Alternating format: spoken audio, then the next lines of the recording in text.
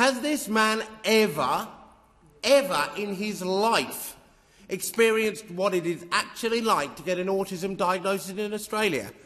The amount of time it takes, the amount of money it costs, the stigma that you face. What a ridiculous, offensive thing to say.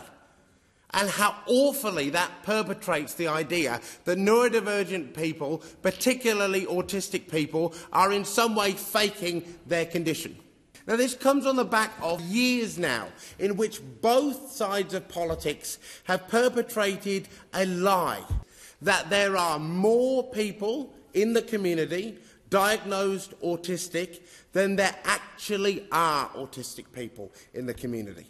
There is no evidence of an overdiagnosis of autistic people because there is no data speaking to the baseline existence of autistic people in our society pre the NDIS.